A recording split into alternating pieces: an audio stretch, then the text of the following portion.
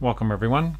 Today I'm going to be going through some FreeNAS setup in relation to Plex Media Server and Emby Media Server.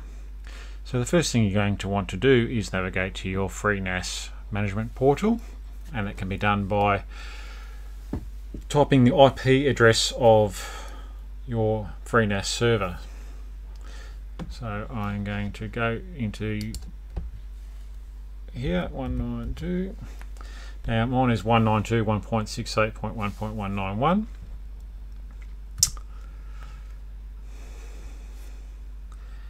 And we're logging in,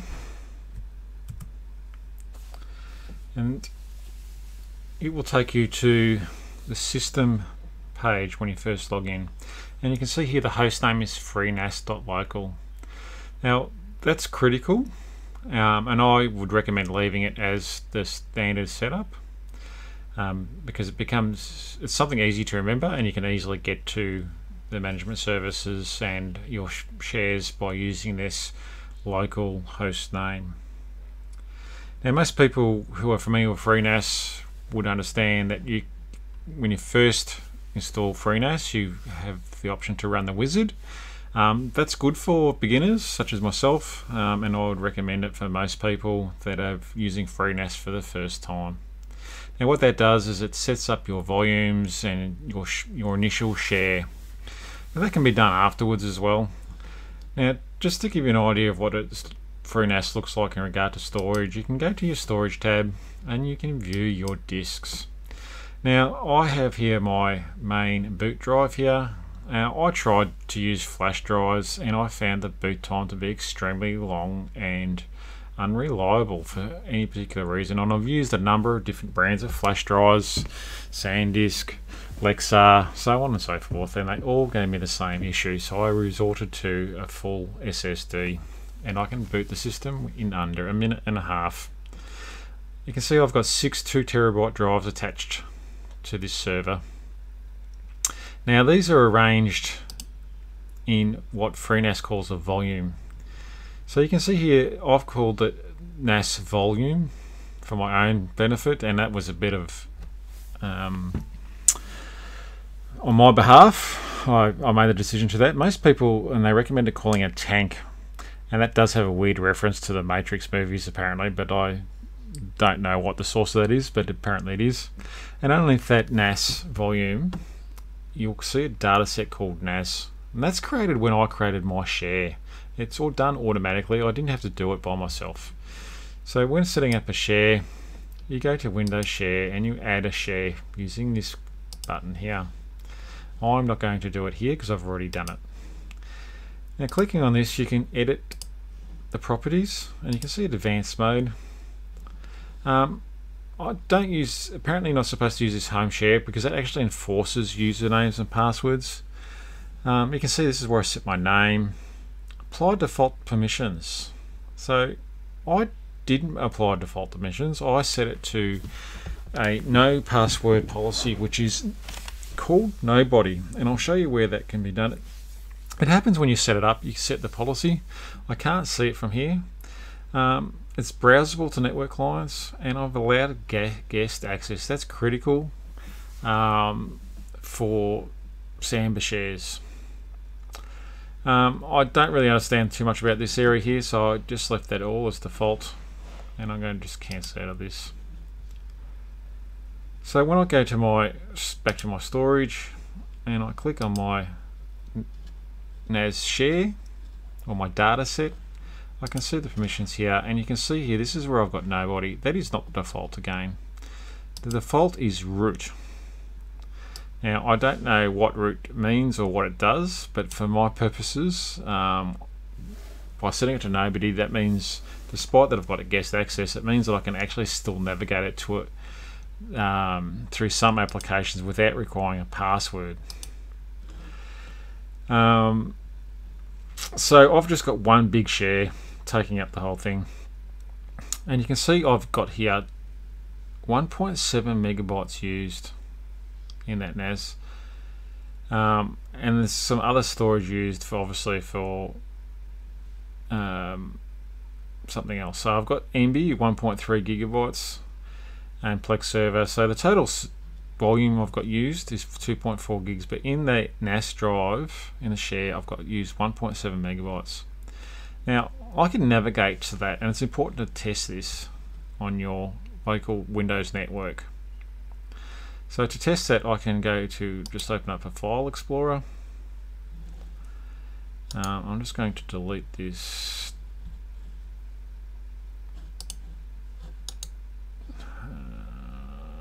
because I want to show you how to do this. So PC, I'm going to disconnect. So I want to show you actually how that's done.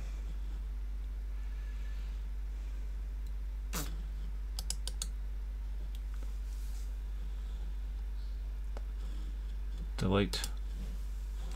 Okay, so to test the share functionality, you can just type in the host name, and that would be // as a network location, and FREENAS. Now that will automatically take you to the top parent, and within there you can see the NAS share. Now within NAS share I can create folders, which I've done here, media, and you can paste your various media files into this. And it's important to test that you can actually do that, and you can also read. So moving files in and moving files out and actually playing those files. So that just proves that we've got all the required permissions. The other way you can navigate to this directory, and I'll just close this again, reopen. You can use the IP address the same as we did before to navigate to the FREENAS portal. So it's the same thing, 192.168.1. We can copy that. Now I don't want /, I want /. And once again we get to that top parent directory. But I wouldn't recommend using the IP address to map your drives or to navigate to them, because your NAS may change its IP address if there's a conflict or so on and so forth. So the local host will always be able to be accessed. Now, the easiest way to make sure that you can access these shares all the time is you can map a drive, or we can add a network location. I do both because some software packages work with one and not the other, and vice versa. So to map a network drive, we go map network drive. We're going to call it N. So this gives you a physical drive that you can then share. So it's got some flexibility to it. So again, /FREENAS, and then we can browse. Now I don't want to map the parent, I want to map my share.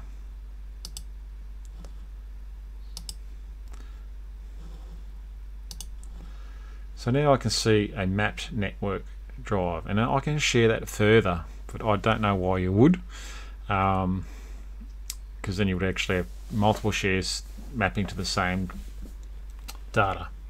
The other option is to add a network location, and this is a very similar process. In fact, it's exactly the same.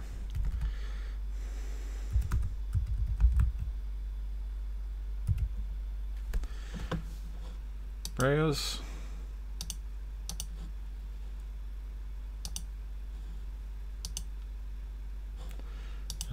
And I'm just going to simply call it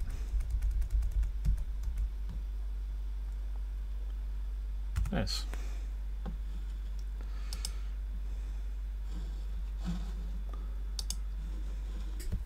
So you see it looks slightly different. One is a network location, shows as a folder, and the other one's a drive, obviously showing as a network drive. Okay, and we can also pin these to a quick access, which is also good.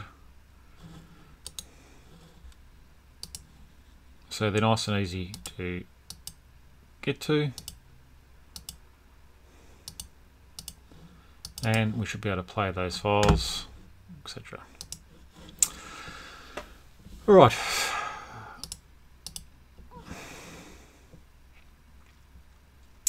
Now, so we've got our share set up. We've got data in those shares. So how do we push that out via devices that can't access a Windows SMB share, such as iOS devices? Typically you can use VLC or any other type of iOS application or Google Play Store application, any other media player, Windows Media Player access. You can access DNL servers from those devices.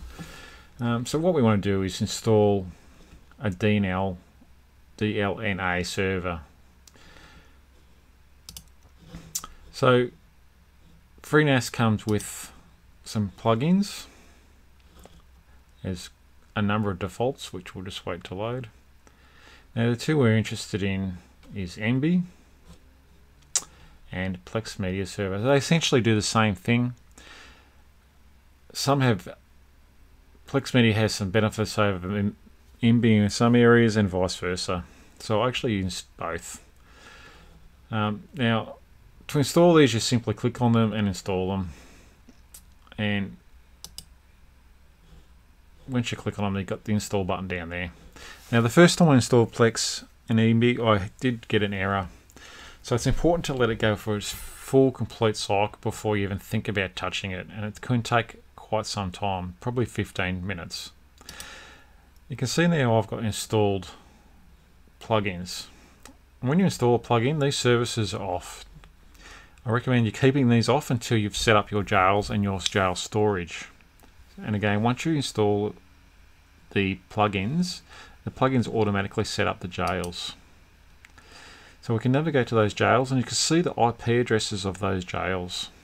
Now we can navigate to them directly from Firefox or any other web browser if you happen to know the port name, the port number. So the port number is the number after the IP address.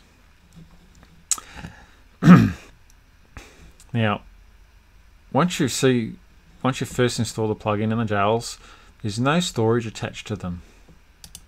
So down here you can see, when you click on them, on Plex Server, you'll see these tabs appear down here. Now what you want to do is add storage. You can do it from this menu option as well, but this is probably the most straightforward because this is a bit harder to navigate. We can also edit here. It doesn't really show much though, but we can change the IP address if you so choose. And I wouldn't recommend changing any sort of permissions or anything like that. Just leave it all as standard.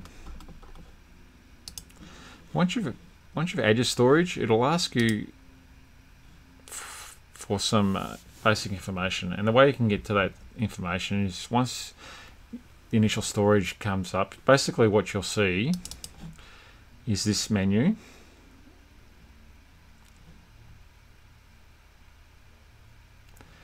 And you want to not change anything up here, and you want to, this source will be blank. So you'll browse to this and you'll be in this default menu. It'll be blank. I'll just blank that out. And you'll basically just see this mount, and then you'll navigate to your share that you've created. So we want the top level, and then you see the mount, the volume, and the share, or the data set. Okay, it's actually a data set as opposed to a share, but it's the same for my purposes. I refer to it as the same. Now the destination is where the jail or the plugin will be able to see that data and map it, etc. So if you destroy the plugin or the jail by accident or on purpose, your data doesn't go anywhere. It stays in the same location. It's just like a redirect, if you like. Now this was the part that threw me, and I couldn't find anything on this at all in the forums. They all said map it to the media directory, map it to the media directory, but it was unclear because they also tell you to use a media directory in your share, so it was really unclear. Now what it normally comes up with when you first go into this directory is you just see this as a blank, and you'll see all these subdirectories, which are actually the directories created when you've installed the jail and the plugin. So the recommendation is that you do use this media file, and it's the top level media file. Okay, so it's very, very simple. /media. Okay, close. I'm going to cancel out of this. Create directory. It won't create a further directory, and you want to make sure that the tick is mounted. But that's also done by default when you're normally setting up this from the first time. So again, the source is where your data is, where your files are, and this destination is within the plugin itself, because the plugin can't access the share directly. So you need to redirect the plugin to your share, and that's essentially what this does. Now, once you've set up your storage, and I'll just have a quick look at the Emby storage as well, and it's exactly the same setup. It's identical. So you're using the same data paths for both media servers, because most media services will be streaming the same media. Just cancel out of that. Now I won't go into templates configuration because that doesn't really have anything to do with what you need for your Emby or Plex servers. Now once you've got all that set up, you want to go back to your plugins, go to installed, and activate the service just by clicking on it. Okay, once that's done, you can't directly get to the plugin interface from this top menu as far as I'm aware. You have to go down here, expand the plugins directory, click on Plex, it will open this box. It will initially be unticked, so you need to tick it, and then up here it will give you access to your Plex media server portal. It'll open up a web link to it, and you can notice that Plex uses port 32,400. Okay, so you can make this, you can add this to your favorites, etc., and you can sign in. So you need to have a Plex account.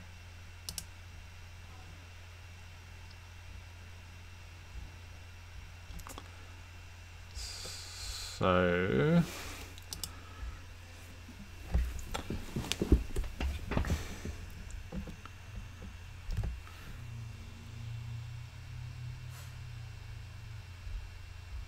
I'm just going to stop recording for a moment.